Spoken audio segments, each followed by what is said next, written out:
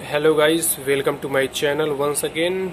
Today's topic, display category.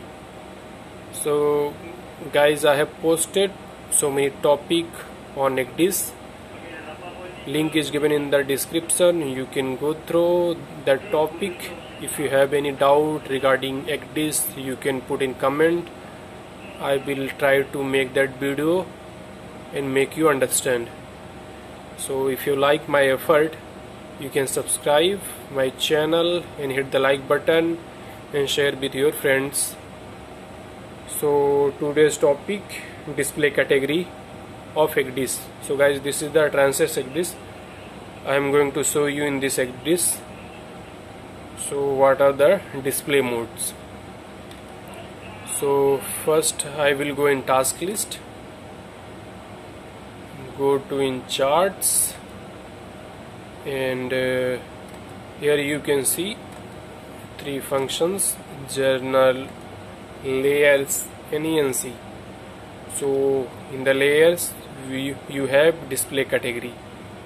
So this is the standard display category, which is default category. So first, actually there is three method,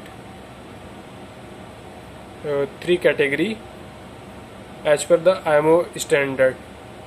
So first is the base, second is the standard, custom is the this is the manufacturer feature, and last one is all. So there are difference in this display. Actually in the base display you have the minimum information. As you can see, some changes on the ENC. In the base display you have minimum information, which is not suitable for passage planning as well as monitoring. So next, standard display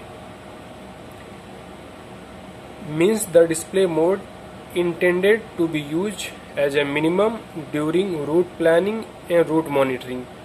So as per performance standard, so this standard display is the default display.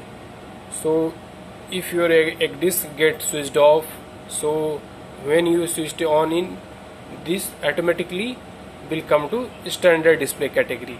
So in the standard display, as per mariner's instruction, he can select and deselect the buoys. As you can see, these changes on the ECDIS, you can see, you can change as per your convenience. So and the next is custom display. In the custom display also you can select and deselect, and what are the information you need on the ENC, you can select. And next, all display category. So in the all display category you will have all the information. You cannot deselect any information. So these are the display category, which is important for your oral examination, as well as PSC inspector nowadays asking. They are very strict about ECDIS on the EMSA. So I am going to post some PSC question also, and the PSC remarks which came on recent vessel. So I am getting the information, soon I will be posting. So I have a good video review also. You can later on I will post to gain some knowledge. Whatever I have, you have to subscribe my channel and share with your friends if you like my effort. Thank you so much guys. Next time I will be present with another some good topics. Thank you so much.